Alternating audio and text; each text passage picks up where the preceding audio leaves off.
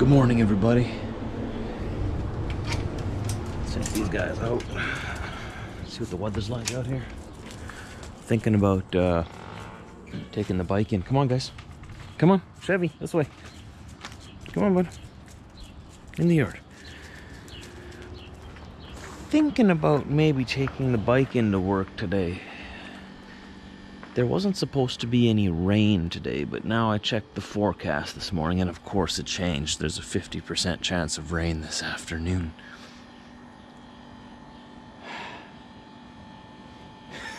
I'll probably take the truck in today. That way I can listen to my podcast on the way into work too. I don't have my audio set up in my helmet or anything. I'd love to get a helmet where I could have some audio set up on the bike, but usually when I'm on the motorcycle, I don't want to listen to music anyways. I just want to enjoy the ride. But the sky's looking good today. Apparently this afternoon, some showers might be coming in, but it's going to be a good day anyways, right? We'll see. I got a little bit of time here to wake up, have a coffee, eat breakfast, and make our decision if I take the truck or the bike.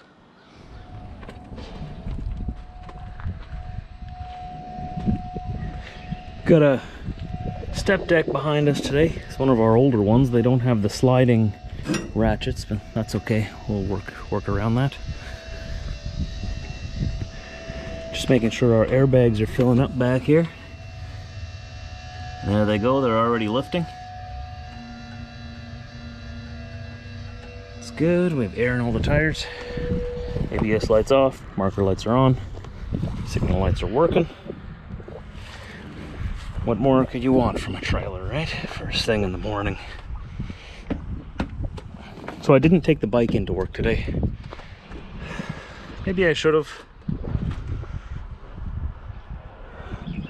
But apparently, just before I left, they changed the forecast from raining this afternoon to thunderstorms starting around 4 o'clock. Right around the time I'd be going home, between 4 and 5, or between 4 and 6. And then the thunder showers are supposed to end at about 8 p.m. So from 4 to 8, thunder showers, over a 50% chance. I'm betting nothing happens. But I took the pickup in today anyways, because I don't want to get soaked on my way home. I have electronics with me, obviously, here, and even if I have them in my backpack or wherever I put them, I don't want to risk getting them wet and soaked on the way home, riding home in a thunderstorm. So tomorrow's supposed to look like it's going to be better. Tomorrow's Wednesday, Thursday, and Friday are both so far supposed to be sunny and hot all day. So I'll probably ride in for the rest of the week after today. Spent the morning shining up what I could on the truck. You know, she doesn't shine much, but what can shine will shine.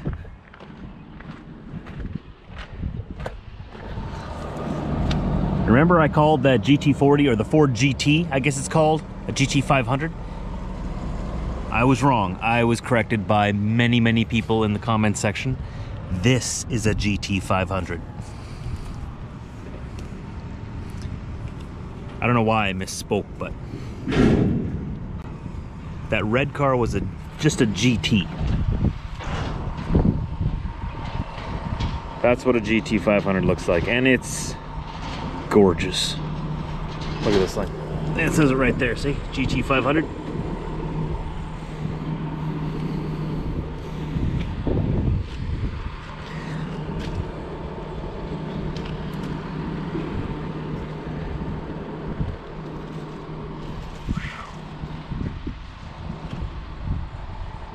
I wish I was taking this one home.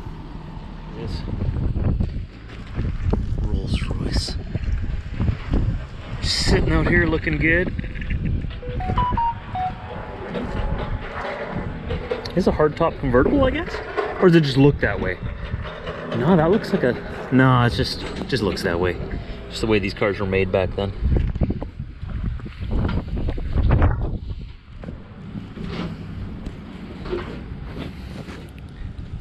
Nice.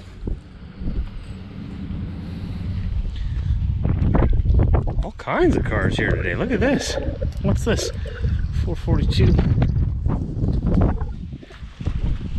Oldsmobile 442. Nice.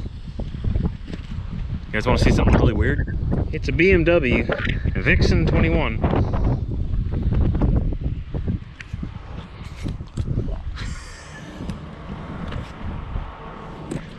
What is this? The party bus, I guess. I didn't have to go very far with the trailer. Just took it onto the west side of Winnipeg and dropping it here, and bobtailing up to St. Laurent to have a trailer I got to pick up there and bring back here as well. And then I hear that there's 2 trailers in Selkirk that I may need to pick up yet. They might send someone else. We'll see how fast I can get this done. If I can find my gloves or not. There they are. Had them beside my seat. Silly me. Alright, so just gonna leave it here with its friends. I don't know what they're gonna do with it, but I don't really care either. I'm sure they're gonna put stuff on it. And one of us is gonna come and pick it up. Seems to be the way things goes. Things goes. Things go. Things goes. Things. It's still too early. Bridge construction. I've always thought that'd be kind of an interesting job. But you gotta know what you're doing. What if you're working on the bridge and you hammer away at the wrong thing and it falls through? You never know.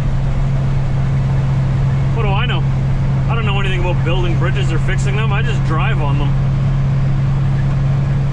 Well, this morning was pretty uneventful, but moved a couple trailers around.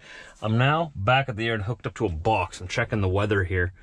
And the weather forecast has changed a little bit, as it always does. There's still a chance of rain, but the chance of rain has gone from 50% up to 79%. And it's going to start at 6 p.m. So I might be able to have ridden home. Depends how long I'll be working tonight, right? It's 20 to 3 right now. Tomorrow there's like 8% chance and 7% chance on Thursday. It's going to be really hot. Friday is going to be very, very hot. 37 degrees Celsius. With very little chance of rain. So the rest of the week I'll probably be riding the motorcycle into work. But all looks good. All right, so let's go see what we have. You guys ever wonder what you look like on my head? I'll give you a little behind the scenes footage. That's you. I don't look ridiculous. You look ridiculous. So I wiped down all the chrome, like I was telling you before, and I got some bugs on it this morning already. Again, I have to wipe those off. I know she doesn't shine a lot. She's not very shiny, but like I said before, the little bit and the few pieces that can shine will shine. At least I'll take care of what's left of it, right? All right, so I've done the pre-trip on this trailer already. I just want to check inside. It's one thing I didn't do before. So all the lights are working, tires are full of air, nothing's hanging off of it. Trailer safety. And I just want to go in here and see if we got a clean trailer. What do you guys think? Will it be clean?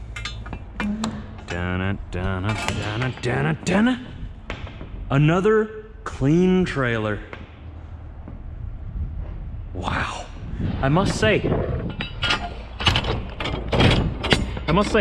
every trailer I have hooked onto in the last like month or so at least has been clean.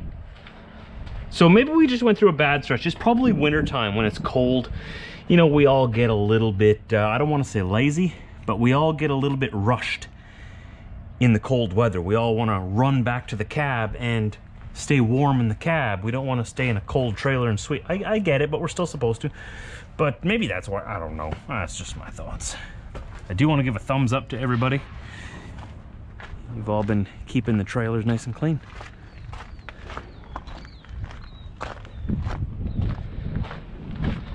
Okay, so I got to bring this thing into Winnipeg and pick something up and bring it back here. And a highway driver is going to take it to where it needs to be. Exciting stuff, I know. Another thumbs up to the yard guys here who have been organizing everything in the yard since the weather's gotten nice. This whole area over here that used to be just scattered all over the place with all kinds of stuff. Someone right over there working on it right now. Every day it keeps getting cleaned up, keeps looking better. Everything's all organized now. They're loading it on trailers. I don't know if they're hauling it away or just storing it, but it's organized. It looks so much better. So the yard's looking better. The trailers are looking good and clean. It's been good. It's been good. Let's make sure we keep this momentum going. I'm gonna keep sweeping out the trailers myself too, doing my part. Look at this guy here. Look at him. Dressed up in a Jets uniform. It's a Santa Claus. I told you, Santa's a Jets fan. Go Jets, go. Construction, that's what's going on here. That makes sense. I don't even know why I questioned it. I was like, what's going on here? Why is there so much traffic? Of course it's construction. And look at how much work they're doing on the other side there. Look how hard they're working. Not even a single pylon on the other side. Oh, but at least the intentions are good. They got everybody under this side so that side's clear. And eventually they'll work on it. So we're on Nairn Avenue right now, for those of you who care. We're facing eastbound, so I'm going up over into Elmwood. There's downtown over there, that new Winnipeg skyscraper coming up there. They're getting pretty good progress done on it already. Looks like it's the new tallest building in Winnipeg, which means that it's the tallest building in Canada between Toronto and Calgary. I know. Don't want to brag or anything, but Winnipeg is kind of a big deal. Kind of a big deal. Not only are we the crime capital, we also got big buildings, all 35 stories of them.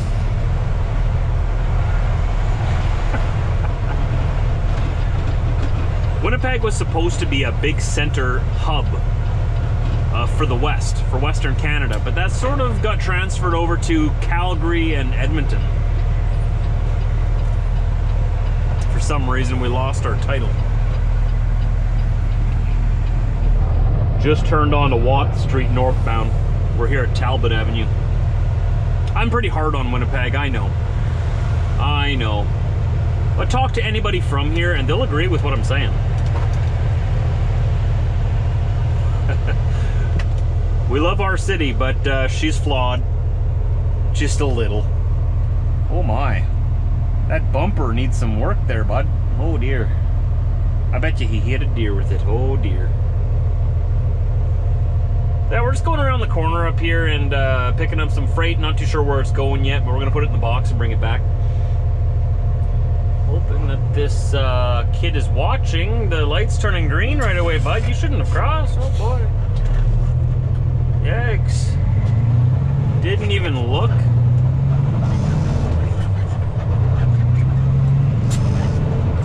Oh, see, it works so much better when you use the crosswalk with the flashy lights. You see? The crossing guard with the flag, much safer. Well done, children. Well done. This is our one tight corner. Gotta make it around this and not drag our trailer into the pole. That is the goal. Look at that. Didn't even touch the curb. Like a boss.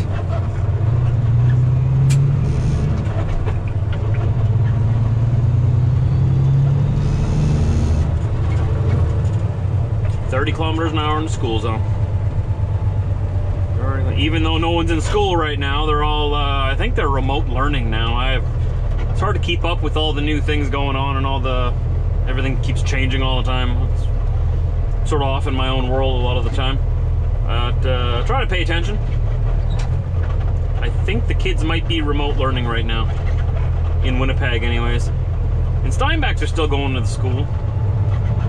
At least I think so. What do I know? I'm going 30 kilometers an hour regardless. I don't know if there's kids here or not, but just in case. Just in case. There's some parents waiting outside, so I'm guessing school is in session.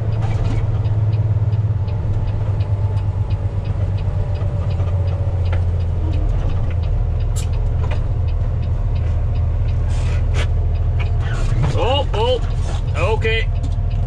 You can go first. There you go. Oh, okay. Oh, now I can't go. All right, you put me in a nice little situation there, bud. Thanks. Thanks. All right, I'm going for it after this. Is this person gonna wait? If not, they're gonna have to back up. They're not gonna wait. They're not gonna wait. They're going right up to the stop line. You saw me coming, man. All right, we made it work. We made it work. All good. All good. It's just like in hockey, keep your head up. Especially when you're coming up to an intersection, keep your head up. See what's going on. All right, we're just about to our destination here. I'm gonna put the stuff in the trailer, lock her up, and I'll talk to you after. And you see, I made the right decision today, not riding my motorcycle to work. I was second guessing myself. But that's good. We'll be done once we get back to the yard. It's 10 to 5. We'll get back to the yard probably around like 5:30.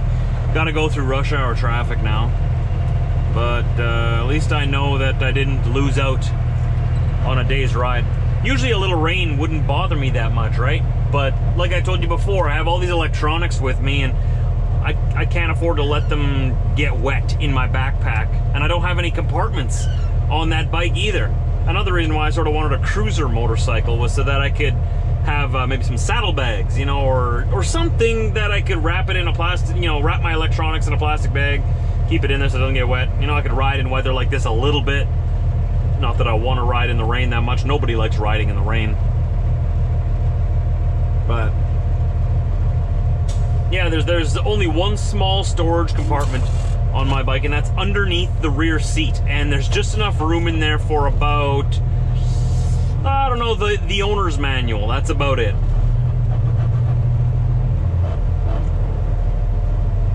We'll see. Maybe I can get myself onto more of a cruiser sometime yet. We'll see what happens. First, I gotta get out of this traffic. I don't know. Where's that Jeep think it's going? You still got a red light, man. Okay, we're moving up. We're moving up. Don't. Yeah, people. Okay. Okay. Now, don't take my lane. That space there is for me. Bugs me when I'm waiting at an intersection like that. I'm waiting for enough space for my truck to fit, right? And just as I start rolling into the intersection, like 2 or 3 cars cut in there and block my lane and fill it up, so that now I'm stuck in the intersection, blocking the intersection. You know what I'm talking about? Again, you gotta keep your head up. Look around. Oh, there's a big truck coming. He needs that space. It's starting to come down pretty good. Look at this. Man, I'm really glad I'm not riding home now. That'd be a miserable ride home. Now I get to sit inside my pickup truck, you know, choose my own climate. Maybe I'll be cold and I'll want some heat. Maybe I'll be hot and I'll want some air conditioning. You know, I have the options now that I'm in my pickup on the way home. The air conditioning in this truck is working great too. And icicles are gonna start forming on the top of my cab here. I love it. I like it cold. Just not wet. Wet and cold, bad. I don't like to be wet when I'm cold.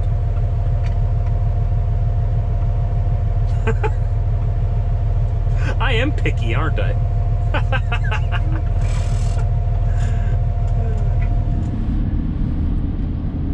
Well, nothing too big, just half a house rolling down the road after work. Oh, here comes the other half. Anyone order a house? It's on the way, Amazon delivery.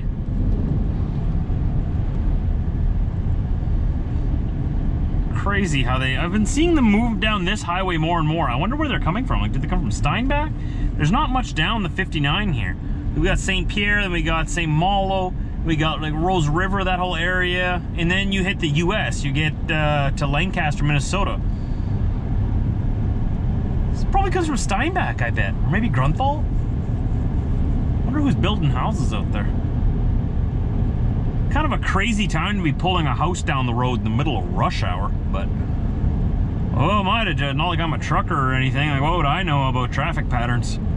I would have pulled it through here at night, to be honest with you, or if you have to go during the day, I would have gone between, I don't know, 10 a.m. to 12. That 2-hour period would probably be best. But after lunch, you get the early goers that get to leave work early. They get on the road. At lunchtime, you get all the lunch people going to get their lunch break. But between, like, you know, 10, even 9 to 12, you know, everyone's pretty much at work by that point, and they're in the morning rush. Roads are clear. But around now, around 6 o'clock, well, you're getting the tail end of rush hour. I mean, it's not like they're coming through here right at 5 o'clock, but I don't know. I wonder who makes those decisions, or if they even think about it. Or do they just, you know, whenever we're ready, we'll just give her. I don't care if it's in the middle of the highest traffic volume time. I don't care, we're just gonna give her. Even after this, like at 7 o'clock to 9 o'clock, this time of year, it's still bright outside. Whatever. Yeah, it's just my idea. My inner thoughts being broadcast to the world through YouTube. Welcome to my brain. It doesn't have to make sense. What do you guys think? I mean, this is a 2-lane road. It's not like it's a busy interstate. It's not like it's the, what is that freeway between Chicago, like Gary, Indiana, and Indianapolis? What is it, the I-65, right? That highway is nuts. That's nuts. This is nothing. This is a little farm road compared to that. But I could have ridden my motorcycle to work after all, because as you can see, the rain is over there now. So confusing. You know, I'm just gonna do it. I'm just gonna do it. Tomorrow, we're taking the bike to work. I don't care.